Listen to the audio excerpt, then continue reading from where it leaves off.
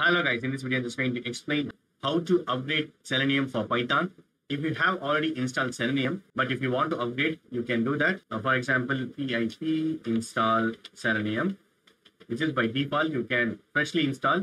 But if you have already installed, right, you will be getting this error warning message because I'm using different versions. I mean older versions.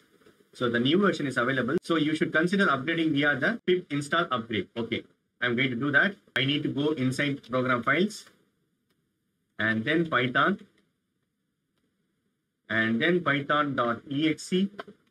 We need to type this -am pip install upgrade pip.